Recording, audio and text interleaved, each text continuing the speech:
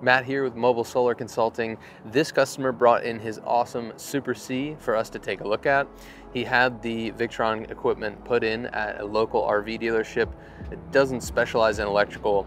He felt like everything was working fine and he came in just for us to do the programming of the settings because they were not familiar with it.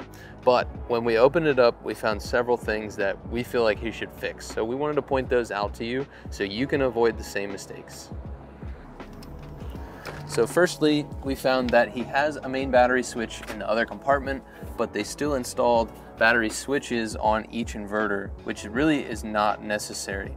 If we simply turn the inverter off and then amp clamp this wire, you'll see that there is no standby consumption when the inverter is flipped off. So there's no need for these power switches. All they do is add extra resistance and cause heat to build up in this compartment.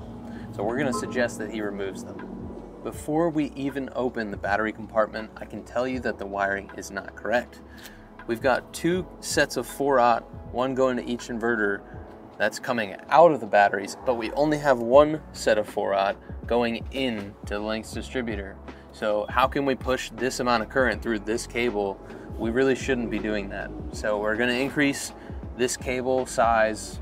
Well, it's already a 4-aught cable, so we're just gonna run another in parallel with it. So let's check out the battery cabinet, because if they've undersized the cable run going into the Lynx distributor, they're probably undersizing the switching and fuses in here. So as you can see, we've got a 275 amp rated switch, even though this system can push close to 600 amps. And we've got a 500 amp rated BMV shunt.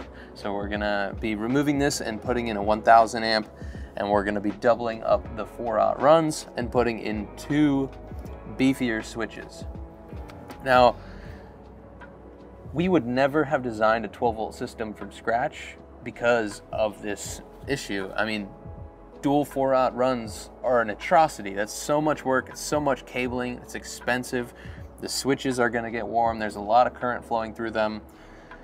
We would just have gone with 24 volts from the beginning and wired some of these batteries in series and then the rest in parallel. But we don't have that option now because the inverters are already purchased, they're already installed. Another issue is the way they've wired and fused the batteries. So we see here all the batteries are combined on a Lynx distributor, and the Lynx distributor holds mega fuses. Mega fuses have a small amperage interrupt current rating. I think it's about 2000 amps. So when you're using lithium batteries, you really should have either an MRBF or a Class T fuse. They have a much higher amperage interrupt rating. So that means if there's a short circuit downstream and it pulls more than 2000 amps somehow, the fuse is not going to actually do its job and blow. It's gonna weld itself back together as it's trying to open that circuit.